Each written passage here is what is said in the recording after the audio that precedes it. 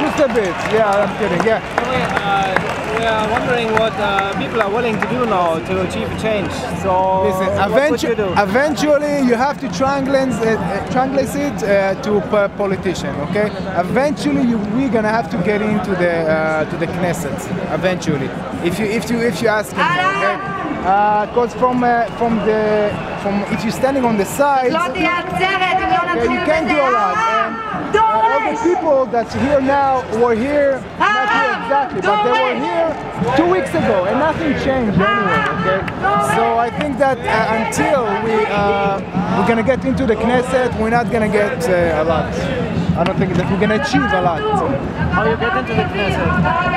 I think we need to start a new party and just get into the Knesset, or to support an existing party, but a very different one. Very different one.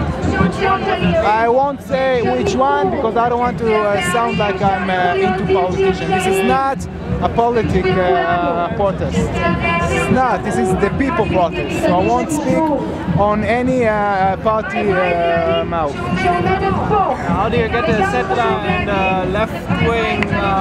There's no left. One party. Yeah. There's no left and right today. There's no left and right. How? I really hope that we're gonna make it to get to this achievement. It's gonna be hard because Israel exists 62 years. During these whole 62 years, the only agenda that was the security agenda. People that go to the election, they elect the person that gives them security. That's it.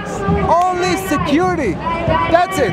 And I'm sick of it, and all of those people are sick of it. Okay? I don't care if 5 Qassam landing right now in Sderot. I'm sorry to say it. I don't care. I don't care. Those Qassams fall into open lands. I don't know what they're doing. This is more important. This is more important right now. Right now.